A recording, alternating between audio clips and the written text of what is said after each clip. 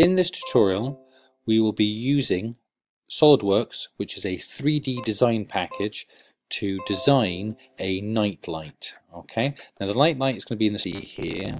It's made of two parts. There's a box which is going to contain our battery, and we'll have our toggle switch sticking out the side, and we're going to use the second part, which will be made of acrylic, which is this part here that we can put etch writing on, pictures, or we can actually make it a kind of different shape. Okay, so this is what we're going to be designing and making. So first of all, we're going to open up SolidWorks and we're going to start with the base. Okay, so from SolidWorks I'm going to start File and New, and I'm going to start a new part. Yours may look slightly different. They change it every year, so this might be a different color, it might be yellow, but we're making a new part. Okay, each of the, we're going to hopefully get away with making, if we think about a box being 6 sides, we'll make, we can hopefully try and get away with a top, a bottom, because they'll be slightly different. The 2 sides should be identical, so hopefully we can get away with one of those, and then the front and the back should be the same. Okay, so hopefully we get away with 1, 2, 3, 4 parts out of the 6. Okay, once we've got the parts made, then we can do the assembly where we actually mate and bring the parts together to make sure that they all fit together. Okay, so once my SolidWorks is loaded up, which is just thinking about now, okay, the first thing we're going to do is we're going to go into sketch mode. So in the top left, I click on sketch. Okay, and that's going to give us an option of which plane do we want to draw in. Now we're going to draw the base as if we're looking down the way. Okay, so we're going to do that on the top plane. So I just click this corner here. All right, and I'm going to start drawing. Now in the center here is the origin. If I start drawing from the center, hopefully, and this is the kind of gold standard, is that we should see it say fully defined when we're finished. Okay, if it doesn't say that, it's not the end of the world. It doesn't mean that we can't carry on, but it's just one of those, it's a nice thing. It means that the computer knows exactly what we're doing. Okay, so I'm going to go to the rectangle tool to start with.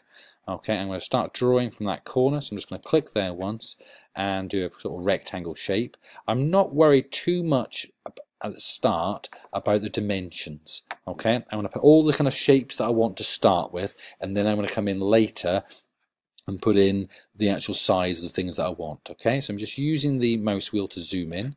I'm going to use 1 finger joint and these short sides, and I'm going to have 2 on here. Okay, so again, just using the rectangle tool. Okay, I'm not too worried, just very kind of roughly drawing them in. Okay, I think the only thing that's important is that they are on the line. Everything else, it doesn't really matter. Okay, it will try, if you see that line there, it will try and kind of connect them up and make them level. But again, it's not going to matter, because in a second we're going to go through and actually resize them and make them all exactly what we want them to be anyway. Okay, so I've just very, very roughly drawn that shape. So I'm going to have 2 finger joints here and 1 off the side. Okay, so that the walls are going to fit in.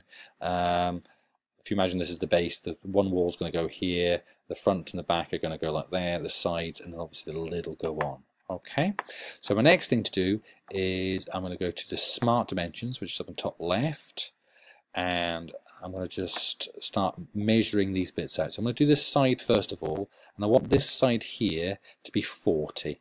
Okay, so I'm just going to click and just type in 40 meters. Now that first way I've done that one was I just literally just dragged the line across. Okay. Just going to change that again. Didn't seem to like that for some reason. There we go. So just say 40 and OK. All right. Now I'm presuming it's in millimeters. It's always worth a little check in the bottom corner here to make sure it says mmgs. If it doesn't, change that before you start putting any numbers in. Okay. If you've already done one, you may want to just quickly. Okay, if you need to delete a dimension for whatever reason, you can do it. You've got to be very, very quick. You're going to kind of click on it, select it, and then push delete kind of like a millisecond later. So you're going to click and go delete, and it will vanish. If you're not quick enough, it will kind of try and give you errors. Okay, it can be done. You're just going to be very, very quick. All right, that's okay. So I'm just going to leave that. All right, so I'm now going to do this top line. I'm going to say that's going to be 80. Okay, so this is going to be 40 by 80. My battery is approximately 50 long, so I can't go any shorter than that, and it's approximately 25 wide. So again, this should be big enough to get the battery kind of in the center, and then on top of that we can put our circuit board and then run the switch off the side from there. Okay, so the finger joints, doesn't really matter the size, but I'm just going to pick a number and do them all the same. Just going to be helpful. Okay, so I'm just going to say move that away there, and I'm going to do these as 10 and say OK.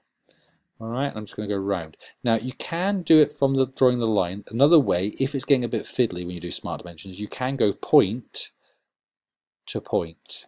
Okay, and that's sometimes more useful if things are getting a little bit stuck. Okay, so sometimes you can drag it away. Okay, another thing that happens sometimes is you'll get this blue dot appear and in the middle of a line, and it just kind of won't let you do anything. If that happens, then just push the escape key top left on your keyboard and try again. Okay, so I've just gone around the middle, all those finger joints 10. Obviously the sides of those need to be 3 mils. Okay, now because I've done this as a rectangle, there's that blue, can you see that blue in the middle? Okay, so it won't let me do anything now, so I'm just going to push escape until that's gone, and I'm going to go dot to dot and out. Okay, so because it's a rectangle, it's gone again. You see that blue arrow? So I'm just push escape, dot to dot, because it's a bit narrow and a bit fiddly here. Okay, it might be worth me zooming in a little bit. That might make my life a little bit easier. There we go. I can make that 3. Now, as I was saying, because it's a rectangle, you only need to do one side. If by accident you try and do both sides, so I think when I get to the last one I'll probably try and do both sides just to show you what I mean. Okay, so each of those I've said is 10 by 3. If by accident I go in here, because I'm try and make that a dimension, I'll get this warning. If you ever get that warning, say cancel, because you're over defining. Okay, it already knows, because it's a rectangle, it's got to be 3 by 10. I don't need to tell it the other two sides of the dimensions, so I'm just going to cancel on there. Okay, so if I look down here, it's now telling me, it's still telling me I'm undefined. Okay, so I've said the overall width and height, and I've said the finger joints, what their height and width are, and now I need to say what the gaps are. So I need to do a little bit of calculations here and think, well, I've got 80 there, minus the 10 and the 10, that's going to give me down to 60, and then I've got 3 gaps. So each of those gaps, to be equidistant, is going to be 20. Okay, so I'm just going to go dot to dot into there and say 20. Okay, and let's try this one here. So dot to dot. Just move that down a little bit, and 20. You can move the dimension lines up and down if they're going to kind of side to side, if they're getting in your way and you stop you see what's actually going on. You can move them around. I don't, because that's 20, 10, 20, 10. It knows what that is because the overall's 80. Okay, so I'm going to do the same down here. So dot to dot, and that's going to be 20. This time I'm going to do the side. It might be a little bit easier for me just to see. Okay, and that's 20, and I don't need to do that middle one because obviously that's going to add up to the 80. Down the sides here, I've got 10 off there, it's going to give me 30, so divided by 2 is going to be 15. Okay, so from there to there is going to be 15.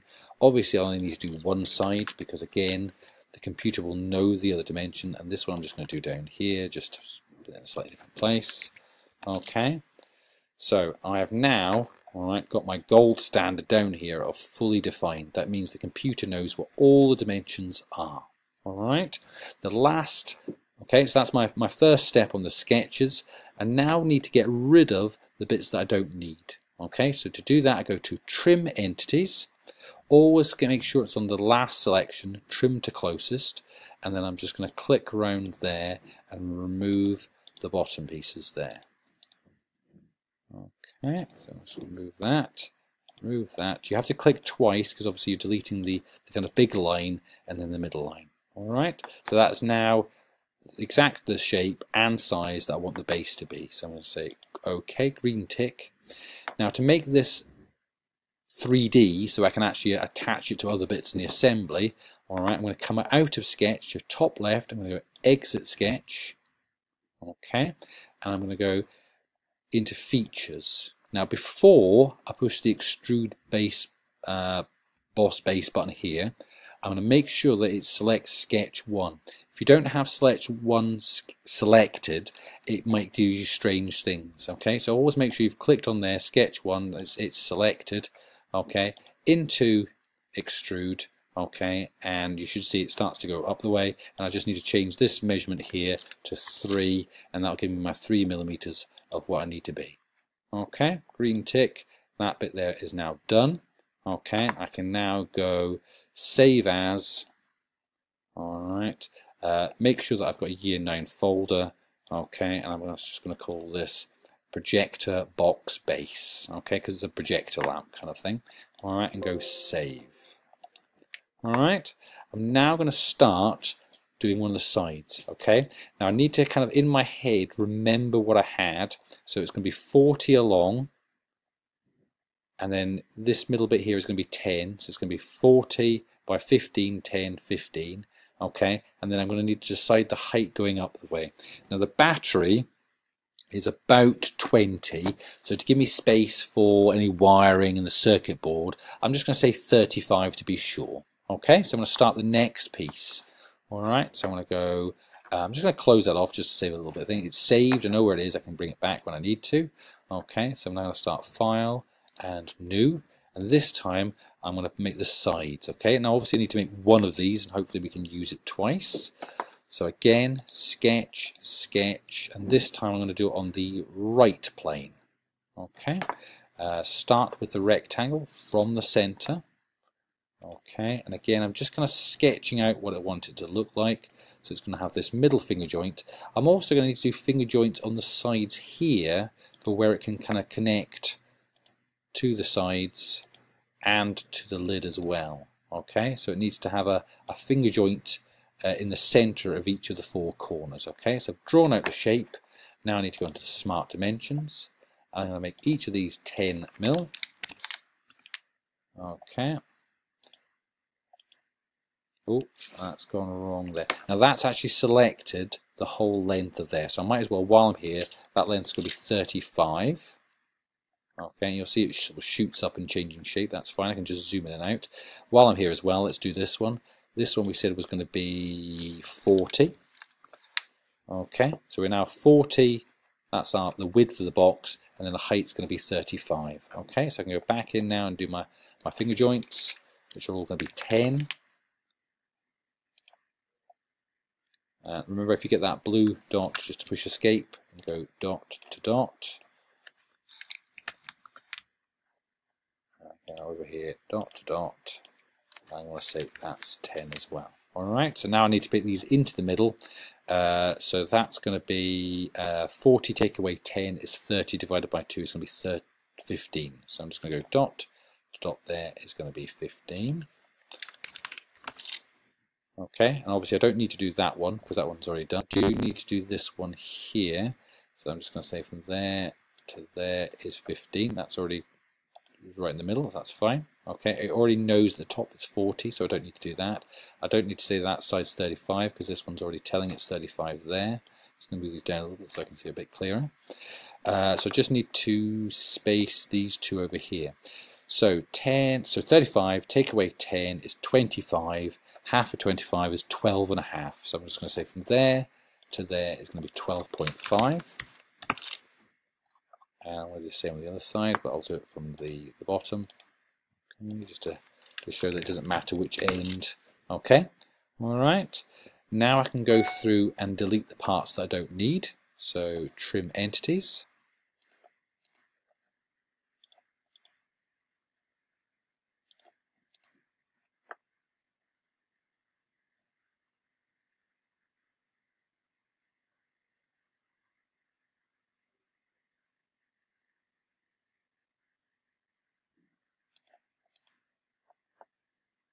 Okay, 12 and a half, 12 and a half. Just going to double check because I've still got underdefined here, so I'm just going to spend a second just saying, does it need to have that one on there? No, it doesn't need to have that one. Just check this one. No, it doesn't need to have that one.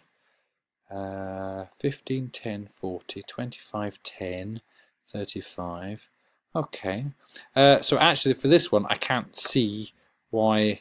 Oh, there we go. These bits here we've not said are 3mm, so that's why that's saying underdefined.